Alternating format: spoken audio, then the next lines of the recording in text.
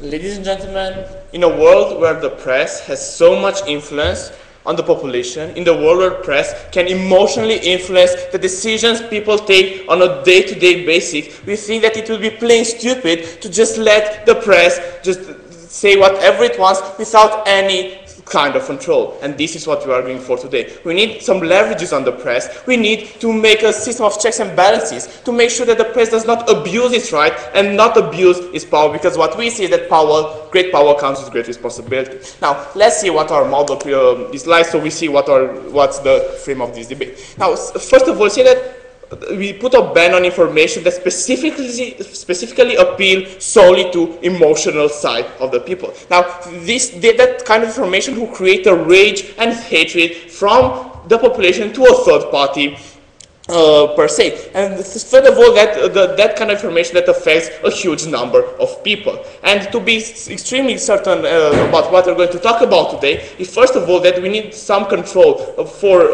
disclosure the full horrors of war. That means pictures of extreme violence. And second of all, about those news that relates to discrimination and how we need some control on hate speech and so on and so forth. Now, we set a commission which will be consisted of a state supervisor, media analysts, judges, and so on and so forth, so we can assure the correctiveness of this. And in case they break this rule, we will set huge fines, just ban journalists, so on and so forth. But let's get direct into it. Now, first of all, talking about violence and discrimination in the second argument, my third speaker will talk about the loss of political legitimacy. Now, first of all, about violence. Now, we see that in a war, you need rational thoughts of starting and ending a war on a large level, because we say that there are thousands of lives in stake, and you must analyze all the implications when starting and ending a war, starting from the chances of success, the implication of international relations, the casualties, and so on and so forth. But let's see what's the impact on the population when the media describes the full horrors of war. They describe that explicitly violent pictures of soldiers being there. No, thank you, sir. Now, first of all, when they see pictures of their own troops being massacred, we see that the immediate desire is to revenge and to avenge their troops, and then start and they see that they have a certain inclination towards starting a war and continuing a war, and so on and so forth. Now, we see that when images of people from the World Trade Center collapsing, being full of mud and blood and so on and so forth, which was very outrageous, we see that the next thing we know that we have a lot of support for Iraq and Afghanistan. Oh, thank you, miss, for Iraq and Afghanistan. And guess what? This 11 years later, we still haven't solved a thing there, just because that we have some artificial emotional support for that war. Now, moving over to when they see pictures of their own of their troops massacring other troops. Now, we see that pictures. Yes. But don't you agree that when people know the full horrors of war, they'll be less inclined to enter in war in the first place, which is good for society as a whole? No, exactly this. I was going to this in my second part of the argument. But what we are saying is that the war, the ending as the beginning of the war, must be taken on rational basis, not emotional basis, which will be the case if we disclose these type of things. Now, second of all, when they see pictures of other troops being massacred by American troops, and so on and so forth. Now, first of all, we must acknowledge that pictures are not relevant towards the policies of war and the success that, let's say, American troops have in Iraq or Afghanistan, and so on. Now, some time ago, there was some video viral through the internet of American troops just shooting down Iraqi civilians from the helicopter, saying "run, chicken, run," or something like that, which is extremely outrageous, and it is very disclosive. Now, when they see this, we see that people want actually to stop that war because they perceive it as being very dominant and very bad, and policies not being fulfilled. Now, as a direct result from these type of videos and other type of images, we see that in Libya, the American troops was very reluctant, no thank you, miss, to intervene, exactly because they would perceive it as being to some extent ineffective. And America did not intervene until the rebels of the Gaddafi troops were at the gate of Benghazi, and a huge massacre, no thank you, miss, and a huge massacre was about to take place. Now, we say that if instead the political stage intervene quicker, then thousands of people might not have died. Now, we see that in each of these cases, after they see this, the end result is that they will take military decisions on an emotional basis, which is very wrong, and that's why we must not do this. Second of all, the argument of discrimination. Now, we say that in case that an offense, like a crime or theft or so on, is committed by a minority, a Hispanic person, or so on and so forth, the accent falls on the ethnic and the minority from which that respective person comes from. And why is this discriminating? Because let's take an example: if an old woman dies in America, let's say, now, if a white person killed it, then the news would be like, a man killed an old lady, all right? The accent is on the offense. But let's say if a Hispanic person killed her, the news would be like, a Hispanic person killed an old lady, right? So we say that in this case, the emphasis is on the race, and as if the race had anything to do with the offense committed. Now, this is a clear case of discrimination, because if the media indeed wants to put the emphasis on the comment, on the killing of the old lady, that killing, in both cases, it would have said a man killed an old lady, because it doesn't really matter if it was Hispanic or Asian and so on and so forth. So we say that the media clearly discriminates people on this level, and this translates into a general hatred towards a respective minority from those countries due to the fact that the media takes advantage of its power, and it's generally discriminative. Now, moving over to my second point of this argument, which is hate speech, ladies and gentlemen. Now, we say that hate speech comes exactly as a backlash to a minority action. Like a minority, when asking for rights, for more liberties in a society, we have, in the second myth, we have a certain backlash on that. We have a certain backlash towards that action. Now, we say that denying the rights by promoting large-scale xenophobia is a very big thing in society and should be discouraged in every single case of it happening. Now, we say that when you hear on the radio, on the television, in the press, something like, a certain minority is evil, they don't have to belong here, they're not as equal as us, they're stupid, they don't deserve rights. You see that this has a great impact on the society, and because xenophobia, another thing we have to argue for that, is like a very bad thing and should be tried to minimize that. We say that if we let the free press say these words, and because extremists exist, and if they go to the press, they can say this without some sort of control, indeed, xenophobia will be present in the society, and we have a large degree of hate speech which will conclude in the discrimination of the minorities. So, ladies and gentlemen, we say that in these cases, specifically of violence and discrimination, we need some control, because unless we don't, we'll have massive disadvantages upon the society. And for all of these reasons, the proposition prevails.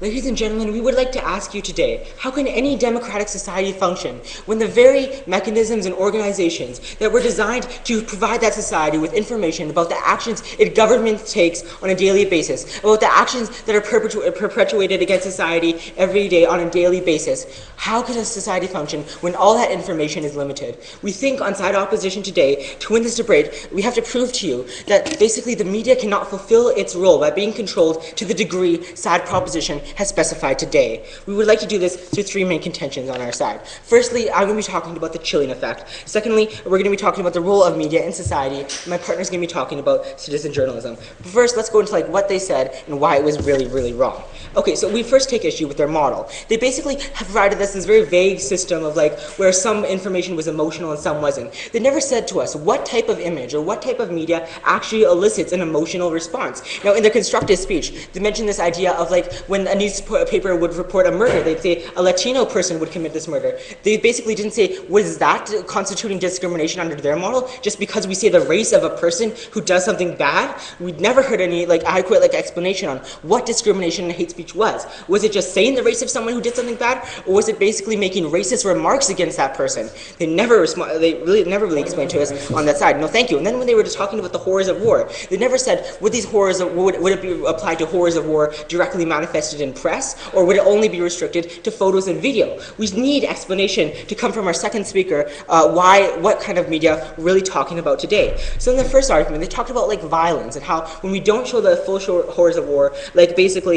people will have an emotional response and this will somehow be a bad thing. Now they said in their first speech, to enter a war, you must analyze all aspects. And appeal why we raised, we asked them, how do you expect people to know what the effects of going into war is if they don't actually know what that war means? If the horrors of war have not been clearly illustrated to them, no thank you. If the horrors of war haven't been clearly illustrated to them by the media, do they really know what the risk their soldiers face if they send them into the war in the first place? Do they know the risk that the people who they're invading suffer if they invade them? They never really specified how we could get the same depth of information just by using the type of media which they're not controlling, which we really don't know what that is at this point.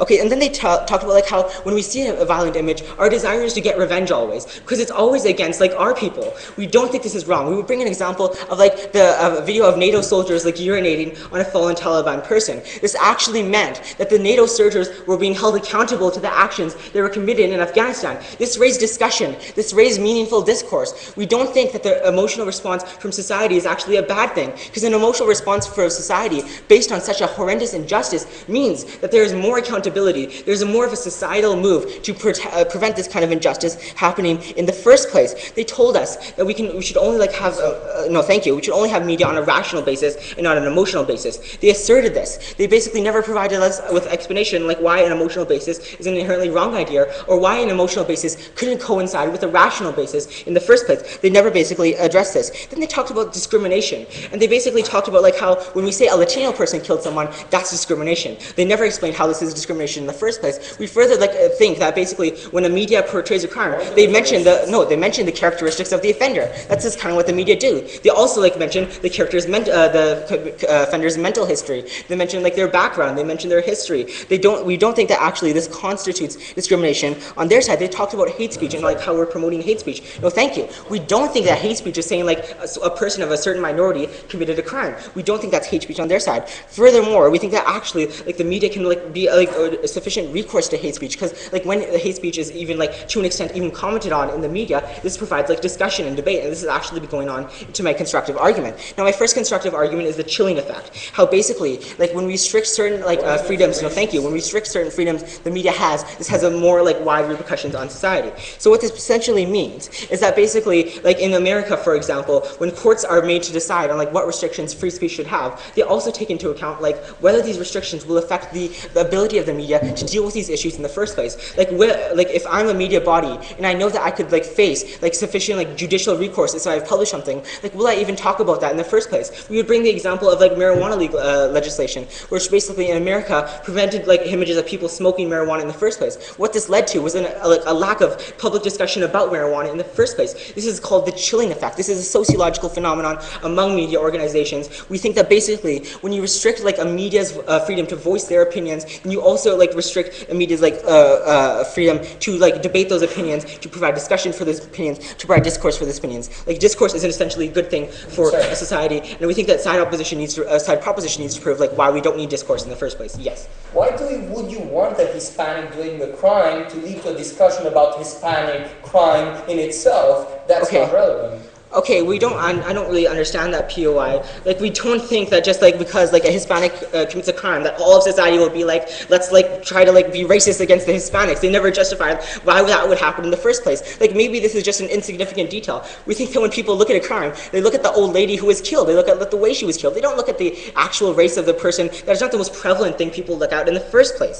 Okay, so back to this idea of like role of media in society, which is my second argument, which is role of media in society. Now, we think the role of media in society has essentially two purposes, which is firstly education and second accountability. So onto this first idea, which is education. Now we think that essentially when you limit like the ability of the media to report the full horrors of war, this like basically makes society like more vulnerable to government manipulation. Because when education like isn't like equally distributed, like when a citizen's ability to like see the brutality that's going on in war is like basically limited, then that means that the citizen is not like educated about what's going on in that nation. What is like the purpose of education on like war situations and violence in other countries in the first place? Well, that means that like, when citizens like basically are going to like a foreign policy decision, they'll be less inclined to like say to deal with what the politicians are telling us. Like the politicians are telling us this will be like an unbrutal invasion, and we're more inclined to deal with what we knew from the last invasion, which was this idea that brutality did already happen. We think that an educated populace is a more capable populace of dealing with these kind of issues. We furthermore like think that this adds hesitation to the war decision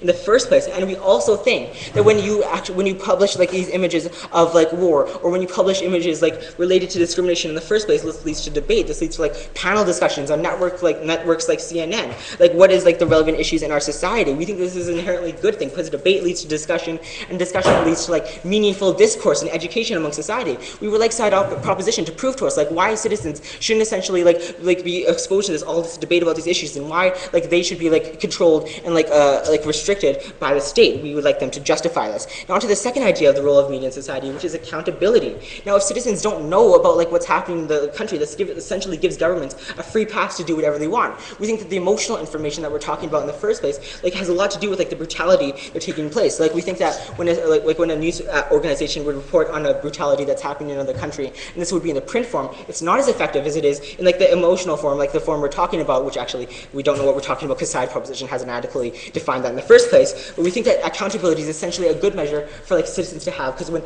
the media can report on what it wants to report about the government, this adds a measure of accountability to government in the first place. Side proposition needs to prove why that's bad. Okay, so what have I talked to you about today? I've talked to you about how side proposition has fundamentally like failed to really crystallize and define clearly what this debate was supposed to be about today. They failed to clearly define what kind of media we're talking about. They presented these faulty arguments of violence and discrimination. We told you on side today that we don't want a chilling effect to take place in society, and we want education and accountability to be prevalent among educated citizens in democracies, with media being unrestricted. Thank you.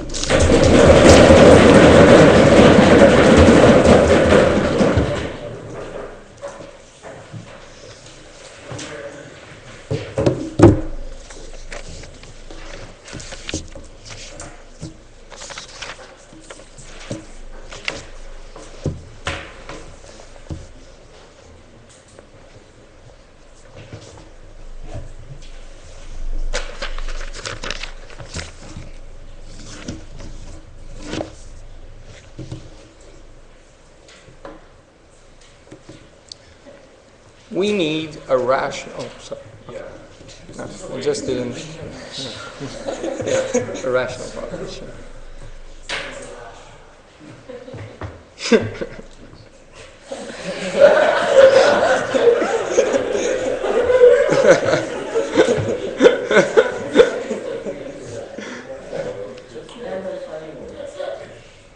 Of course.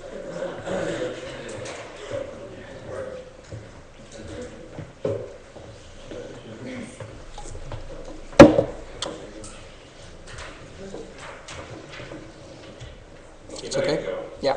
So now that we know that we need a rational population, let's really look a bit about what the media should do.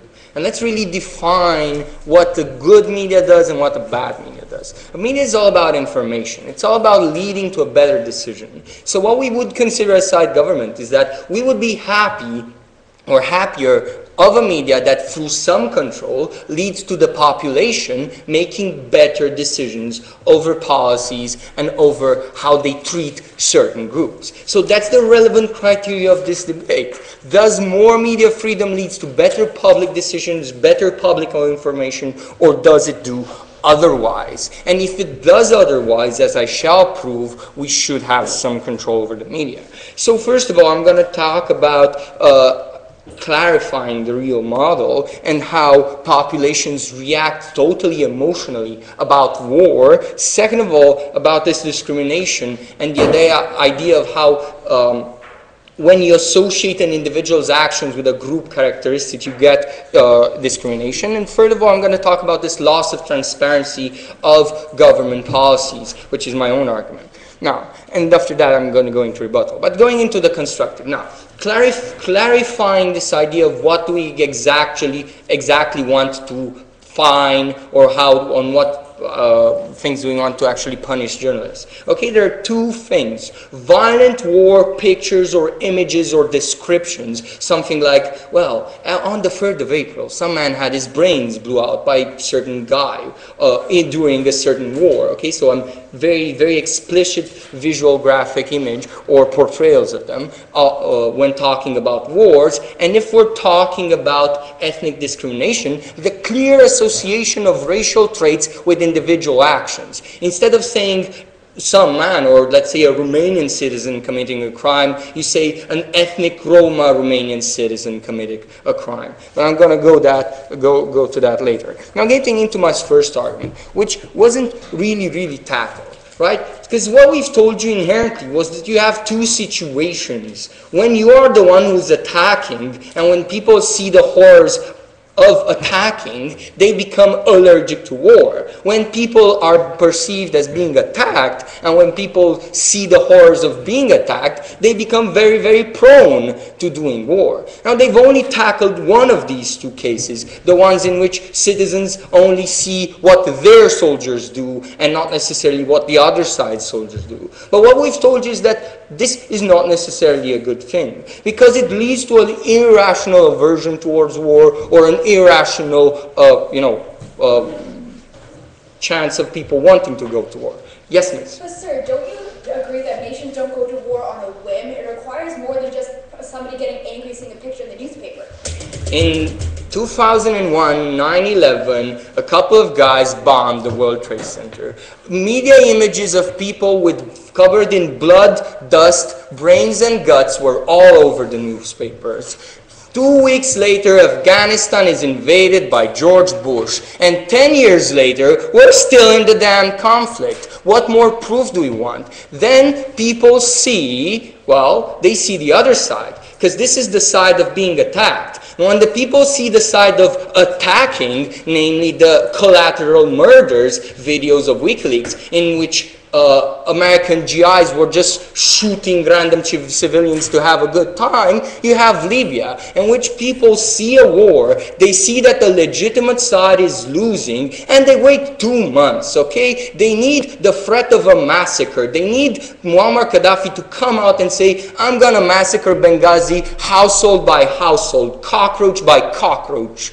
That's what they need to actually protect the good guys, okay? We're telling you that when it comes to the decision of war, you want to avoid mob rule. You want people not to see inherently violent images, because that's going to put shackles on the politicians who are not going to be able to take the right decision. Right? You need reason. And this damages reason very much. Yes, sir? You essentially prove on your side that why reason can't be compatible with the emotional images we're talking about.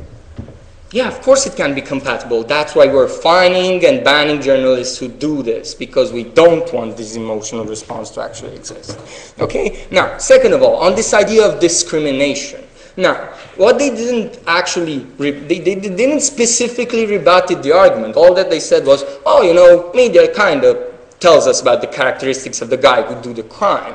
That's not the argument, okay? The argument is that when a certain group is known for certain misbehaviors, such as the Roma people in Romania, which are infamous for giving us as ethnic Romanians a bad image. When you therefore come and present a crime that fits those characteristics, and you say that the person was part of that minority, you accentuate the discrimination. You accentuate this idea that those people do that crime because they're Roma, not because they're criminals per se. So the media might do this. We say it's bad. We say these should be fined and in extreme cases banned for this. And going on to my third idea, this idea of loss of legitimacy and transparency. Because when the media inherently decides what people emotionally think and inherently controls them, because let's face it, everyone is emotional. Everyone kind of responds to this picture. When you see someone's brains or guts on the floor, it's not a decision, am I liberal or socialist? No, the response is clear and it's the same. You think like every population responds the same. This means that the media is inherently decides and manipulates what the population think, and therefore, secondly, the population decides what the government do. Now, if they're so concerned about accountability, who's accountable? Is the politician accountable who's really pressed by the population to do this and who's going to, lose his job if he does not? Or should the media be held accountable? Well, it's clear that the media should be held accountable because they're provoking the only real response that the population could ever actually have from this publishing of violent images. Yet they're not the ones who are held accountable. If they're so concerned about accountability, why don't they prove some accountability for media? And now, going on to the rebuttal. Now, on this idea of chilling effect, we don't necessarily understand why one man or one man's actions, be it one crime or one war aggression, should lead to some discussion about war per se. It's not relevant. When one soldier is just deranged, that doesn't mean you have to discuss the whole war. When one person of one ethnic minority is deranged, you're out of order, you don't have to discuss the ethnicity per se. And second of all, this idea of education. Now, this is not really education or the role of the media for information. Because, you see, even though they would inform us about how long the guts of the guy who's actually being blown up by the bomb are, we don't see that as being relevant. Why is it relevant to know that the criminal was Roma or black? Or why is it relevant to know that in a war some guy did that kind of atrocities? And on this point that people don't know, like you're claiming people don't know that other people die in war. Like, really, get real, sir. That's the only information they need to know. That people die and we should be rational. And because this media actions provoke an irrational backlash and response of the population, because they're not accountable for the backlash they created, we should clearly fine them and ban them if need be when they take these actions.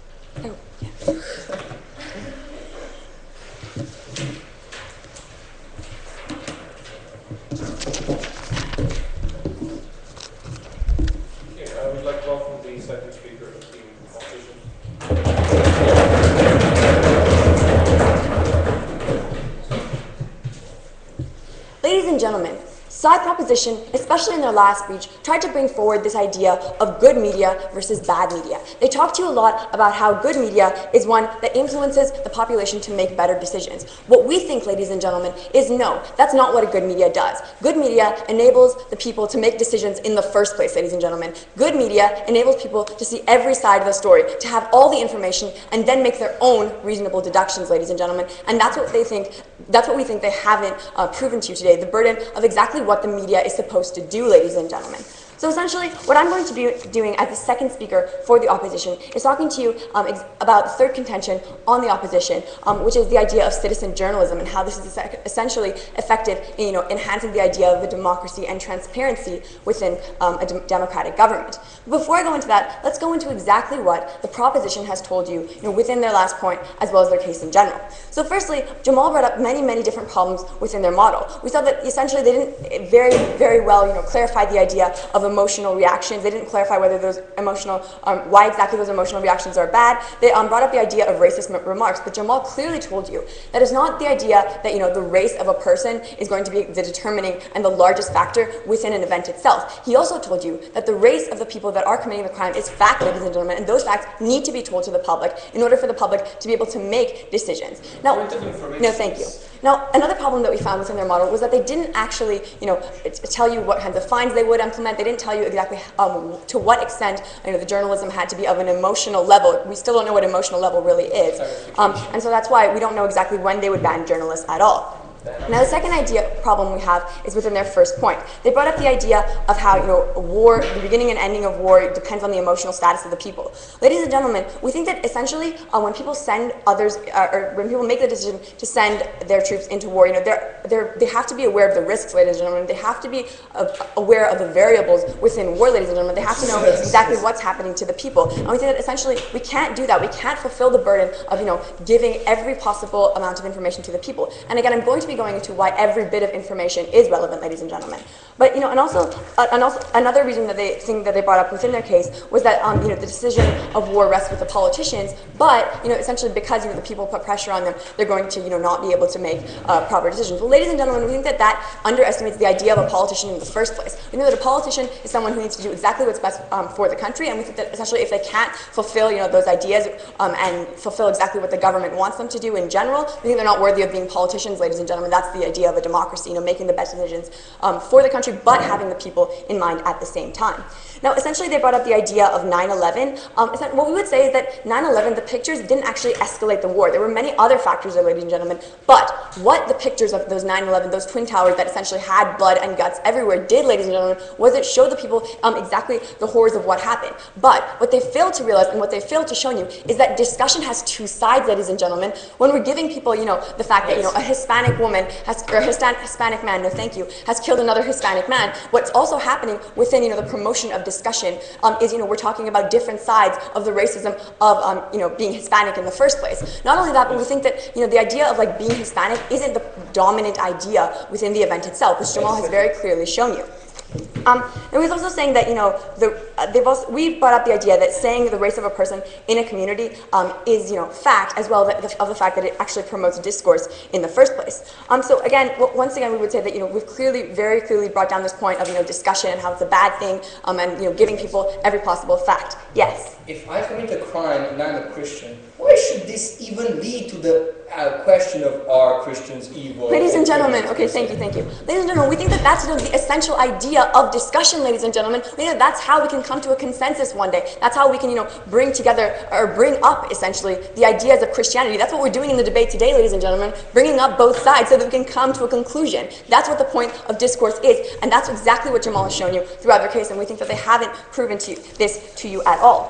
So essentially what the third speaker did, was the fact, again, of emotion and how it leads to decision. We think that their entire case, ladies and gentlemen, rests simply on the fact that emotion dictates exactly what happens within a country. We think that this is really wrong. We think that they haven't proven to you the essence of the media. We think that they haven't proven to you, exactly why the media is important when actually dictating the result of decisions and how decisions are made. And that's what we think that they have to prove. And that's what we think they haven't done. So getting into the third point on side opposition today. My point, and what I'm going to be proving to you, is the idea of citizen journalism. We think that it is essential for the people to be allowed, to put up information and put up information on a global level for the world to see, ladies and gentlemen. Here we would look at the idea of Julian Assange and the WikiLeaks ordeal, ladies and gentlemen. We'd see that, essentially this very important information was leaked to the press. Now, why is this good? Well, we'd say that Bradley Manning, the government officer that actually, leaked the information to Bradley Assange in the first place, leaked information of embarrassing diplomatic cables, evidence of corruption, things that obviously the government didn't want the public to see.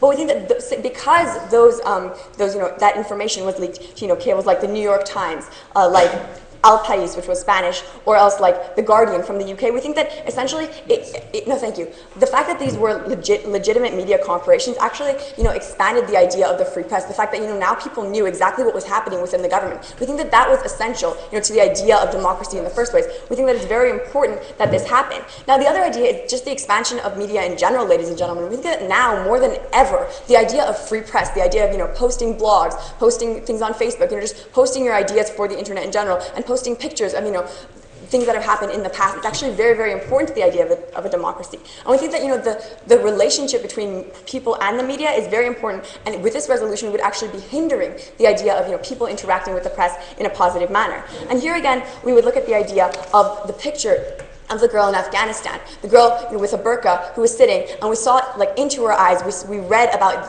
the hardships that she had to go through, in order to just determine the shape and course of her life within Afghanistan. But this didn't make us more racist towards Afghanis and the way they live their lives, ladies and gentlemen. That's not what the essence of the picture was. But what the essence of the picture was essentially to promote discourse, promote the idea of exactly what was happening in Afghanistan and how it was relevant to our lives, in Canada, in America, in Western liberal democracies, ladies and gentlemen. And we think that that was essentially very, very important, and that was essentially something that shed light on the state of the Afghani government during that time. We think that it's the same thing within the idea of transparency, accountability within the government. That's the only way that the government actually has a legitimate way of being accountable to the people, ladies and gentlemen. And we haven't seen any kind of rebuttal on this. Jamal brought it up, I brought it up. We haven't seen any kind of rebuttal, any clash with this idea whatsoever. All we've heard, and exactly all that we've heard from the proposition, is that emotion is a bad thing. Emotion leads to negative decisions, and we think that essentially they haven't proven even that to you today. So, because we've talked to you about the idea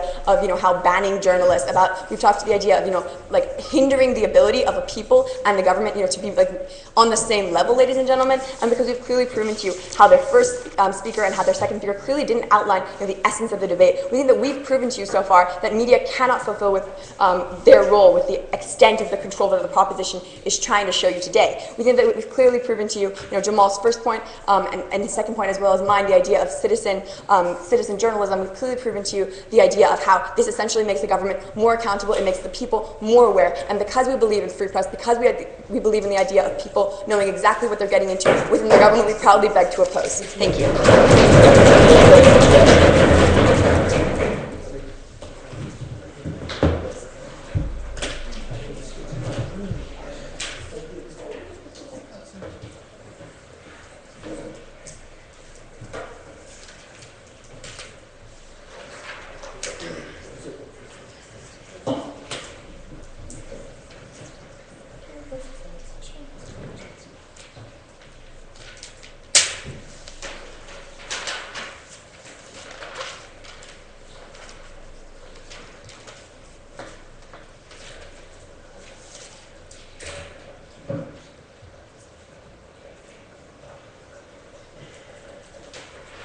Okay, we'd like to call up the first speaker to the proposition.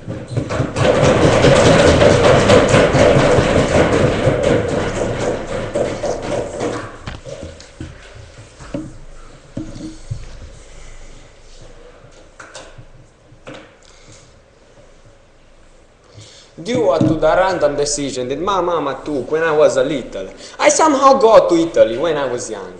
And I can tell you really well, that in Italy, if there will be a crime that's committed by some Romanian guy, the title would be something like, Gypsies Hit Again.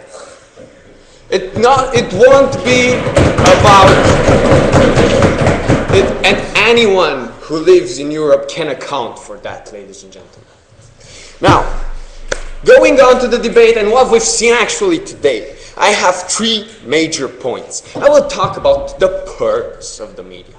Then I shall analyze the issue of discrimination against the chilling effect. And thirdly, I shall analyze the true horrors of war and how our policy impacts and benefits the society. Now, going on to the purpose of media, what both teams have agreed basically is that media is designed to provide people with objective information, right? Now, what happens nowadays is that media makes appeal to emotion. Emotion is one of the easiest way to persuade people who cannot filter information well enough through a reasoning filter, okay? And this is mostly met in the mass of population. What is the best mechanism of making appeal to emotions, if not visual images, ladies and gentlemen? If not highlighting the nation of, I don't know, highlighting that a gypsy did something, a Hispanic did something, and so on and so forth. This is the easiest way to manipulate people. It's not convincing them. It is manipulating them against probably their own values per se, ladies and gentlemen, because visual images and emotion have a very strong effect on population, and we do not want a media that controls the population, ladies and gentlemen. What team opposition has completely ignored in the last speech was our extension, and basically why it should be the governments, the people that we delegate to decide our nation's policy, who do actually decide them, not media corporations, ladies and gentlemen. And what we've been telling you is that if you analyze the situation in Europe, and I believe you all agree that the European Union is a good thing. What has been happening all around in Europe is that minorities are being discriminated more and more. There's a general hatred towards people who are not from the same country. And this is precisely because the media can and has a very huge impact on those issues. No, thank you. It's not necessarily because people actually feel that way. They are manipulated to feel that way. Now, before I go to my second point, I want to counter-argument the WikiLeaks thing that they've brought on the last speech, and basically tell you that in today's debate, because if you were to choose all the topics that you can discuss about, you couldn't possibly do that in an 8-minute speech. We chose we chose to limit press into different situations, which is war and discrimination. We didn't talk about government accountability in this debate, and we don't find that it is relevant. No, thank you. We do not find that the WikiLeaks example is that relevant to what we're discussing today. Moreover, we've proven you that there were WikiLeaks examples that worked in our favor. For example, what happened in Iraq with USA soldiers. Okay, but before I go on, a point, sir. WikiLeaks provided information of brutalities committed against Afghanis that was reported by no other media outlet. Okay, thank you. Who else but the media to report this? Thank you, but the problem is that we've proven to you that information should have not been leaked at our point of the true horrors of war. But let me get there. Okay, now, my second point, discrimination versus the chilling effect. What team opposition today simply does not want to understand is the true impact of the media. They kind of accused us that it's not that important. I mean, the fact that you write there, the nation, is not that important, and it doesn't have that of a big effect on the population overall. But this is false, ladies and gentlemen. This is so false, and I can give you countless examples. I can give you examples from Italy, Spain, French, wherever you want them from, because it is simply very easy to understand why this works. If media presents a crime, ladies and gentlemen, which is inherently bad, and people associate, these ethnical groups with crimes, then you gradually build hatred. If a crime was committed by a French guy in France, it would have been something like his name committed a crime, right? If this crime was committed by some other nation that they don't like, it would have been that specific nation committed the crime. And here's how people make the link. Here's how the mechanism works. And the problem is that this is a self-fueling thing, because crimes are made by all types of people. But the only ones that get highlighted from a racial point of view are those that the media chooses to. This is where manipulation enters the room, and this is where the opposition fails in this debate. Now, there's a second point. No, thank you, sir. There's a second point at the discrimination issue, and they come and tell you that you have discussion in their model. You have discussion, but as not only is it false, ladies and gentlemen, because it's not like you'll see a gypsy guy committed a crime. Now let's discuss on the crime. We won't discuss on the fact that crimes are bad and so on and so forth, but we'll rather discuss how should we evict these gypsies and how should we throw away other people that are of different ethnical groups. So even if you create discussion, which is probably a small chance of having discussion on such issues, what you do is create discussion that does even more harm. So So they lose this point at two levels, ladies and gentlemen. Now, going on to our last point. What the time management I had. Going to my last point, which is the true horrors of war. What we've been telling you is that in order to make good decisions regarding such international issues, you gotta make them rationally. You need reason before anything. And why? And since we both agreed that you need objective input information in order to make this decision, let's see why those true horrors of war, those pictures of brains splashed everywhere, is not objective information. First of all, they are, in many pictures, might be very particular cases. You know, I mean, it might be a situation that occurs once in 100 days. It's not objective. It's a really subjective and small part of the total things that happen during a war. Moreover, we've told you that even if this wasn't so, the harm is even greater because you have two sides of the coin, ladies and gentlemen. You have sides where, due to some images, people are manipulated to go to war. But you also have the side when people do not go to war due to the same reason. And this is what happened in Libya, ladies and gentlemen, where America didn't intervene, where America held their grounds until Gaddafi's army was close, really close to Benghazi. It could have been, this could have been prevented and things could have been solved easier. Allora, grazie. Bye.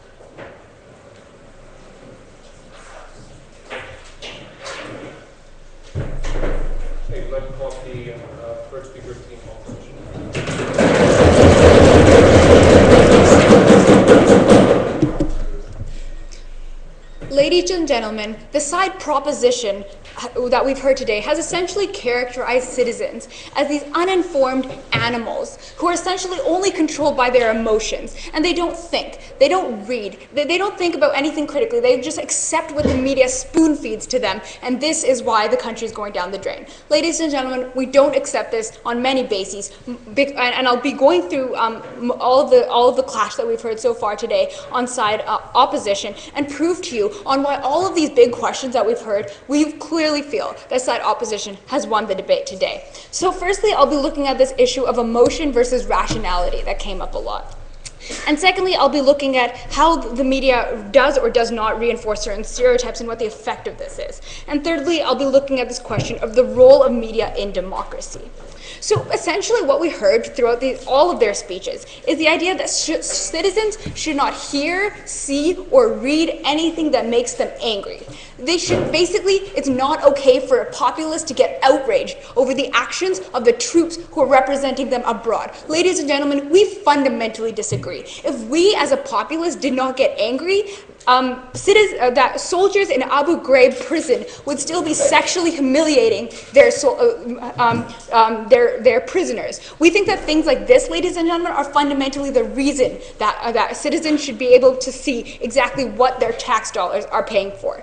And then then we heard this idea that basically the citizens shouldn't get to see citizens of America should not get to see 9/11 pictures just because it made them angry. Well, ladies and gentlemen, we think that at a time of a national tragedy, that is exactly the wrong time for the government to be censoring images. This is the right time for the government to be building trust, building a relationship between them and their people. This is a time for national unity. This is not the time for a condescending government to paternalistically decide that their people, this is just too much, this will make their brains explode, therefore people shouldn't get to see what happened to their own fellow man in New York on that day. So because of that, because we strongly believe that Americans have the right to know what happened to them, and they have the right to know the extent of the graveness of this, we firmly believe that they should get to see these images. And then we heard this false assertion that those pictures are essentially exclusively the reason that America went to war 2 years later. No, ladies and gentlemen, America went to war 2 weeks later because that was essentially an egregious harm to their national security. It was an egregious attack to America. That's why they went to war. They did not get to war because people saw some pictures of guts.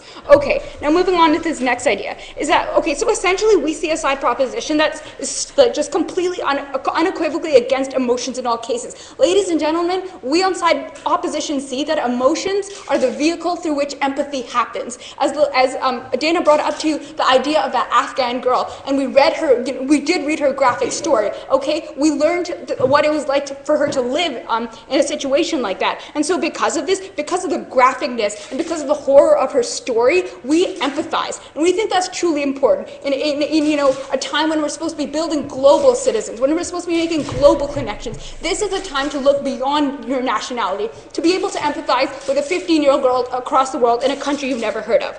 Okay, so again, we've heard this, I'd like to clarify that essentially what we've heard is this false dichotomy. It's only possible to make decisions based on rationality, and basically they want to eliminate emotion entirely from the picture. Well, ladies and gentlemen, emotion is an important part of the human psyche, and we firmly disagree that this is a bad thing all the time. Okay, and then we heard this idea of how somehow emotion caused egregious harms because we didn't get into Libya soon enough. Ladies and gentlemen, again, we did not go into or go out of Libya because of pictures. We did it based strategically on how the rebels were doing and when would be the best chance for success, not because of some NATO video of run chicken run.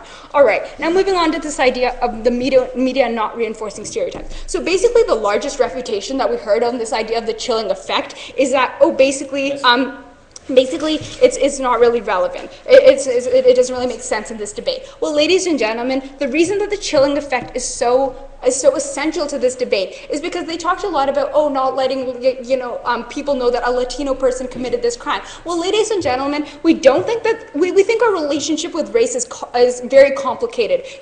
Throughout Western liberal democracies, especially in places where there's a lot of immigration. Okay, so our relationship is complicated. We don't think that the answer is lying through omission. We don't think that the answer is clouding up the facts and just pretending that it's not really happening, that there's not a problem with greater amounts of crime in certain populations. We think that, again, this chilling effect. So basically, we're not allowed to talk about race and crime together. That's essentially the idea that we're getting from side proposition. So because of this, we won't be able to talk about the underlying social issues that are causing, people like Roma or causing people like blacks in the United States to commit crime disproportionately. So we think this is a very bad thing. This actually prevents, the kind of discourse that they dismissed so easily on side proposition. And so because of this, because it's essential for, social welfare and to move I'll take you in a moment, and to move forward in society, we think that this is a very bad idea. Yes? What team opposition doesn't understand is that you don't solve problems between ethnical generations by writing up a gypsy killed a man. No, okay, well, we don't think that this issue is really about derogatory terms for certain racial minorities. We think that this issue is about, people who commit crimes, and we look at the underlying reasons for this. We think that the media has a bigger role than just to report on single isolated incidents. We see that the media does more than this. The media talks about trends, about patterns, about reasons that certain people do things. So because of this, ladies and gentlemen, as I just told you, we think that it's very important to not just, pretend that, certain things aren't happening in the world because we think that certain people may enact racist policies against this. We think that this is very bad, ladies and gentlemen. It would prevent the kind of discourse that would prevent this kind of thing from happening, because then we won't even know the reason why people are committing this in the first place. Okay, so now moving on to this idea of the role of media in democracy. Now, essentially, we heard this very confusing case from side proposition. They would essentially have you believe that the media like creates racism and the media like creates violence all on its own. You know, it's just like this artificial, fictional body that just like, creates these social problems. They are the source of the problems, ladies and gentlemen. We on side opposition fundamentally disagree. So first we would question why the media has an incentive to basically create these problems like racism and violence. We don't think that this is the case. We don't think that like the media will like get rich off of creating violence and creating racism in a society.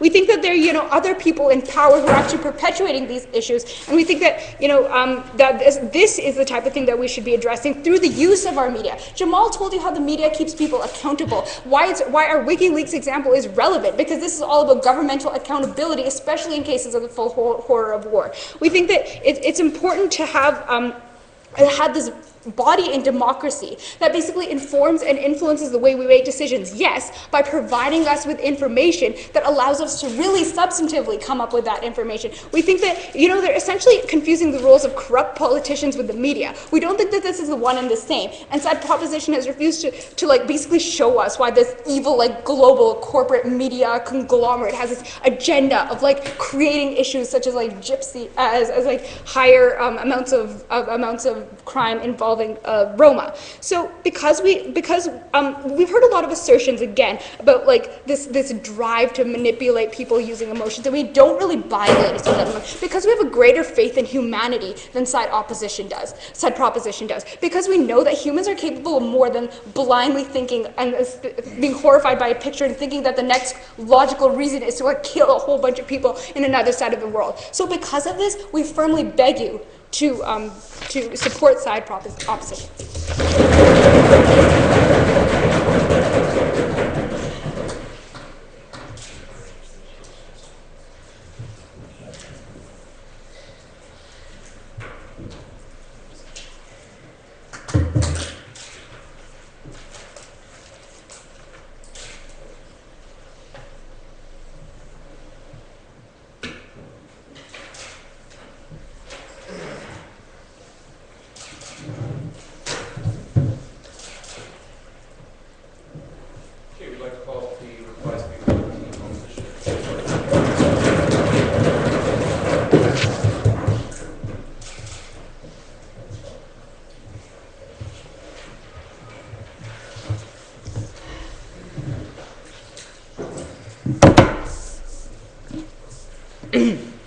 All the judges ready?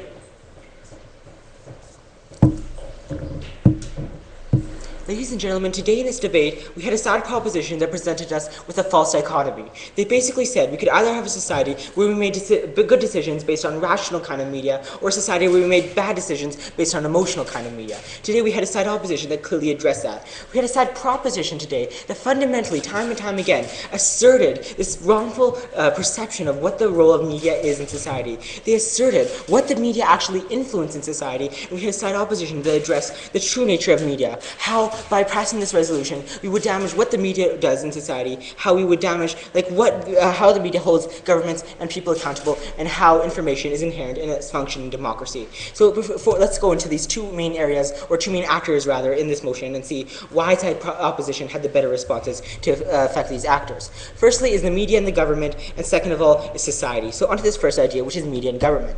Now Side Proposition had this very perverse view of what the role of media should be. It said that the role of media should be to inform people so long as it doesn't create anger, so long as it doesn't create controversy, that we should essentially have a sanitized media. Now my partner Sonam clearly addressed in her web speech that actually, by inspiring emotion among people, we better fulfill the role of the media. That actually sometimes emotional evidence, because it is reported in no other way, is actually essential to holding people accountable. And we essentially saw a very skewed version of what the media should do on Side Proposition. Today on Side Opposition, we heard insufficient analysis to justify why the chilling effect didn't take place in this debate. Like, why when we restrict some media rights that we actually have almost a slippery slope, then we actually have create hesitation for the media to deal with these issues in the first place. We never actually heard really sufficient analysis on what the role of media should be in the first place. I in my first speech told you that the role of media should be to educate and hold people accountable, because in a democracy, if you don't know what your people are doing in other countries, if you don't know what your troops are doing in other countries, then that's not okay. paid, then the government is basically getting a free pass to do whatever they want because they're not being held accountable. We virtually really heard no response to this. They basically based their whole they based their whole idea on like media is just basically a media is just like influence society as a whole. And let's go on to the next theme, which is like how media doesn't influence society in the way that they describe. So basically, under the second theme of society, they basically said that because like we attach like adjectives to people who commit crimes, because we call a person who killed someone Latino, that basically is the reason why racism happens in the first place. And we think Sonam adequately addressed this by saying that the reason racism happens in the first place is underlying societal issues. And we also heard a sufficient analysis from me and Dana that basically the real matter at heart in this crime is not the race of the person that happens. That in fact, when people report crimes, they actually report all aspects of the crime. They not only report the race, they report the height, they report the weight, they report the socioeconomic class. We heard no really reply on this on their side. They basically said that the role of the media should like not be foster these stereotypes. Now, essentially, what Sonam told you is that by actually like reporting these crimes, we actually foster a discussion about the real issues of race in our society. We haven't heard a sufficient response to them on this point. They basically had us believe in this false dichotomy between emotion and reason. Now, in a POI I raised, I asked them, why couldn't they be compatible? He said, yes, they could be compatible, and he ended up with this confusing response, but we're going to ban emotion anyways. We essentially think that emotion goes hand in hand with reason. Now, Dana sufficiently proved this, and Dana and Sonam sufficiently proved this by saying that emotion inspires empathy, that emotion inspires a greater understanding of the issues that face society. We haven't heard sufficient analysis on their side. We haven't heard sufficient analysis of why when emotion is coupled with reason, like why when not only do we know about issues, but we can feel strongly about them and take action on them, that is an essentially bad thing for society to do. We essentially heard a side proposition that told us that because like we saw images of 9/11, because we saw images of violence, we were either less likely to intervene in Libya or more likely to intervene in Afghanistan. We think this was really essentially a contradiction on their side. They never really proved to us like why when we see brutalities committed against our own people and why we see brutalities committed against other people, that this actually like damages war. We think it makes citizens more aware of war. We think on the whole today, side of opposition has stood for democracies and information. We think we have stood for the role of media in proper democratic societies, and we beg to oppose still.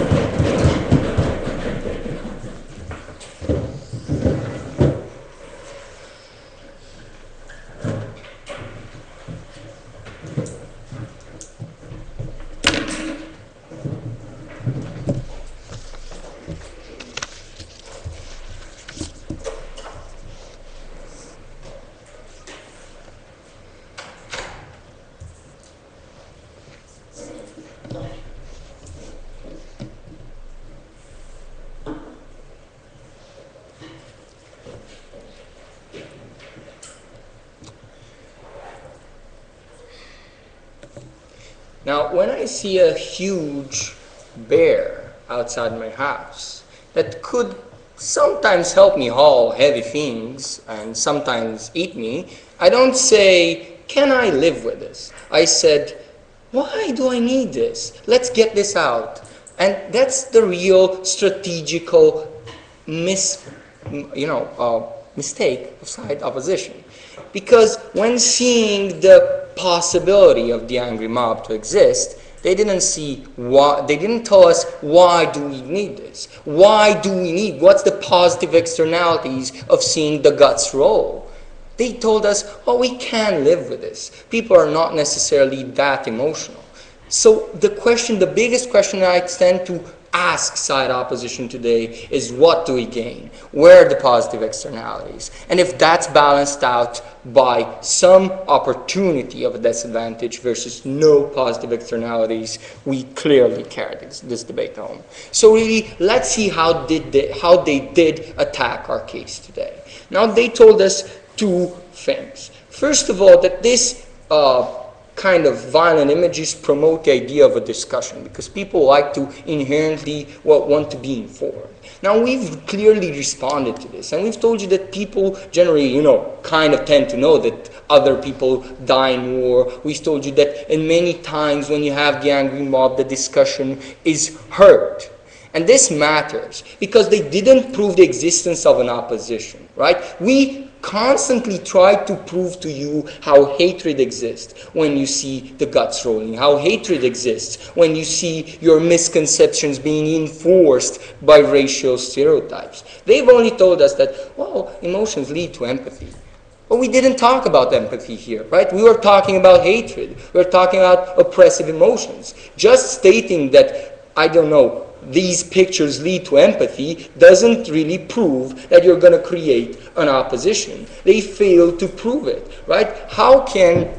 They never actually told us how specifically seeing your soldiers shot, for instance, can lead to empathy. How seeing a gypsy stealing your stuff can lead to empathy.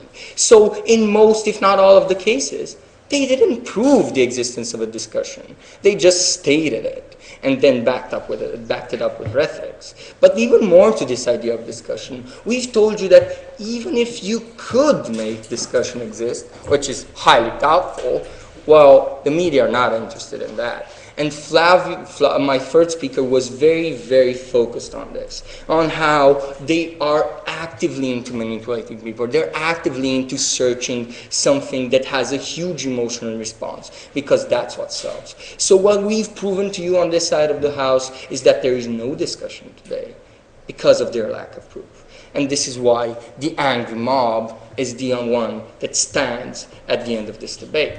So going on to what this means for the world.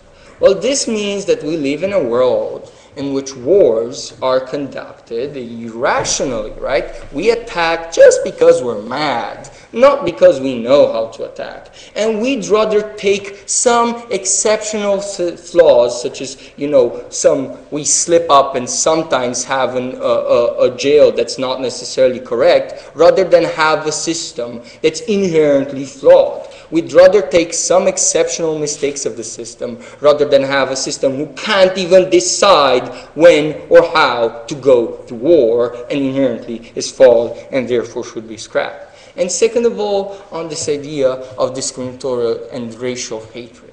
We've told you that this is also one of the most important things. We've told you that this drives politicians to deport gypsies without giving them legal rights, even though they kind of are European citizens and can go into the Schengen zone. We've told you that the politics of hatred thus created, and that was not refuted, leads to irrational policies with huge consequences. And we don't want that. We want people to be informed and to stay informed. And because seeing violent images and seeing misportrayals doesn't help them be informed, they've clearly lost this debate.